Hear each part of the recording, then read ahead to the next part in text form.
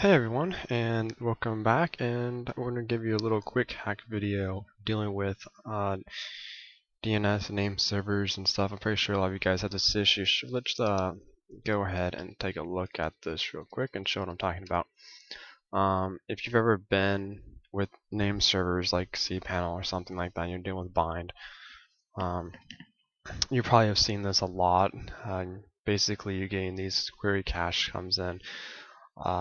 And they just flood your logs like crazy, especially if you're like us and you've got like, a ton and a ton of sites on these name servers. You're just going to get a lot of traffic, and you're going to get a lot of these query caches coming in.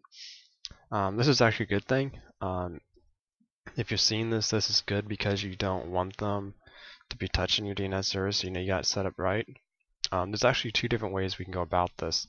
One, if you've got CSF LFD installed, you can use the LF bind option here.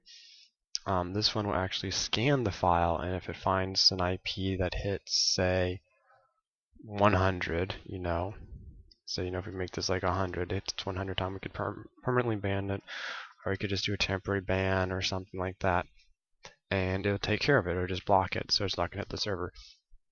This is probably one of the best ways if you don't want the IPs hitting you, you don't want that traffic, you don't want that. It's actually good. That's the one way to do it if you want to actually do it probably the most secure way.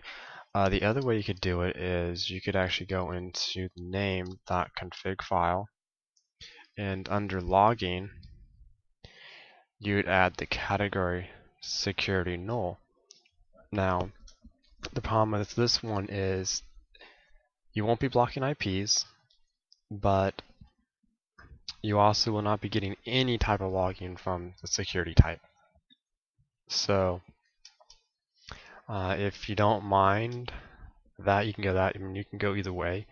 I give you both options depending on how you want to do it on your circumstance. The problem is I personally am against not logging stuff. I mean, I want to see everything in the logs.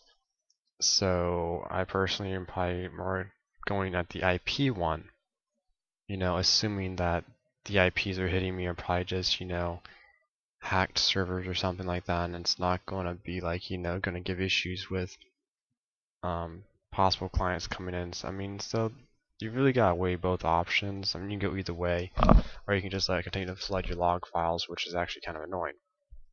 So you can try both ways, but for those of you who have been asking and searching, trying to find why that's happening and how to do it, well, there's your answer, and this how you can actually prevent it. So that is your quick hack for the day. And don't forget, subscribe, like us, follow us. We've got more stuff coming.